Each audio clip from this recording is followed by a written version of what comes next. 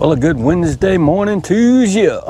It's Dan. I want to welcome everyone to my home in the sticks. I hope everybody's having a good Wednesday. But over here in East Central Mississippi, I'm here to tell you, it's in the upper 50s, quite nice to be outside.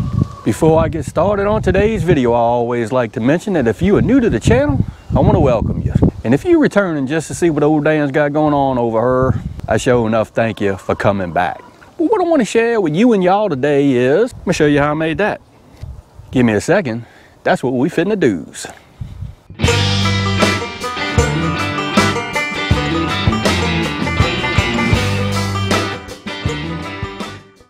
So old Dan had quite a few questions on the lids that I use for my Kratky systems and how I put them together. So what I'm going to do is I'm going to show you what I started out with and then what I ended up with. So let's do that.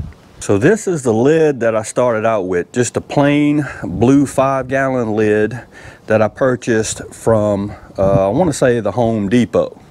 This is actually the same lid that I cut out and I painted it with flat black Krylon paint. In my last video, I had I made mention that I had some problems with these lids. I don't know if you could see it, but you see all of the blue that is coming through. And watch this. Did you hear that? That is actually the paint flaking off under stress. See the cracks in the paint? And there's the Krylon on my hands. Dan, why did you use Krylon to paint the lids? What I wanted to do was I'm trying to keep all of the light out of the 5-gallon bucket as I can, especially the lid because it is exposed to light all of the time. So what I did was I actually purchased some black lids off of Amazon, and there's that lid. Also had quite a few comments or questions as to whether or not these lids that I purchased will actually fit on just a standard 5-gallon bucket. What I really like using is this bucket right here, and as you can see, I got this from Advanced Auto Parts.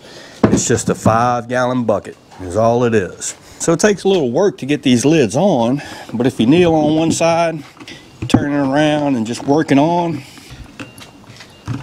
these lids seal really well to these 5-gallon buckets.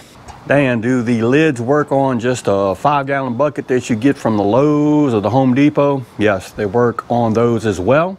I have access to these black 5-gallon buckets from Advanced Auto Parts, and it works good for me.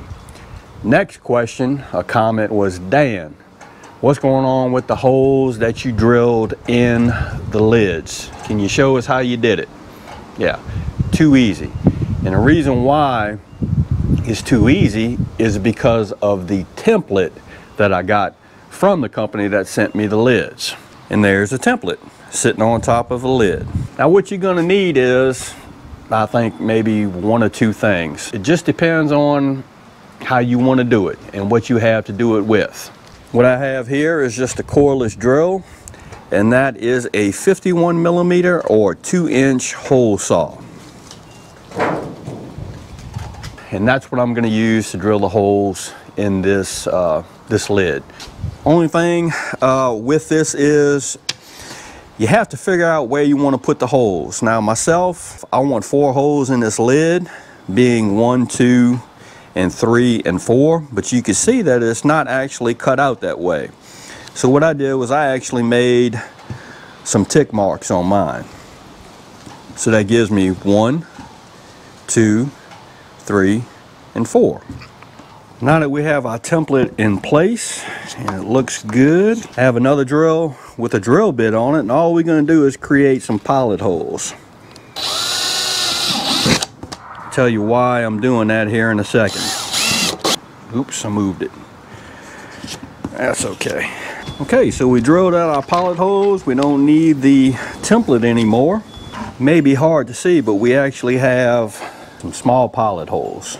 We're gonna grab our hole saw, and we are gonna take the point of the bit. We're gonna put it right over that pilot hole, We're going to start off in a forward direction until the hole saw actually makes contact with the plastic, and we're going to run it in reverse.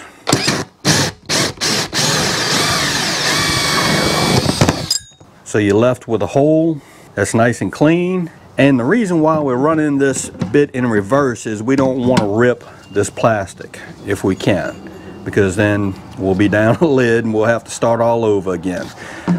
So let's finish the rest of these holes. All right, and that's what we are left with. A lid that has 4 holes. You can see my template was off just a little bit from here and here, but that's okay, it's going to work. You just have to line that template up as best you can, but that's okay, this is going to work.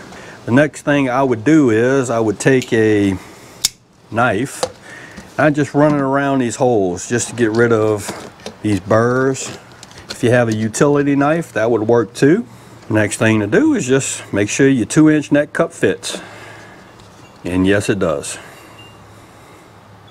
Well, there you have it. Just a little video just to answer some questions about the lids that I purchased and how I actually drill them out to accept the 2-inch neck cups for the Kratky system that I'm running over here at the home in the sticks. Really easy to do, even easier if you have a template or a guide to help you drill those holes, which I didn't do all that well, but it'll work. But that's what I wanted to share with you and y'all today. Again, I hope everybody is having a sure enough good Wednesday, and I hope everybody's being safe amid this crisis that we still have going on. Sorry for the wind. If you like this video, go and give it a thumbs up to help. If you haven't subscribed to the Home in the Sticks channel, Lord of mercy, y'all need to come on over here and give old Dan a look, because I'm always doing stuff like drilling holes. With that being said, you know it's coming, Dan Referee, sure enough, always gonna say it. Don't let nobody dull your shine. And I mean nobody. You sure enough get your shine on. It's important. And Dan will see you and y'all in the next video.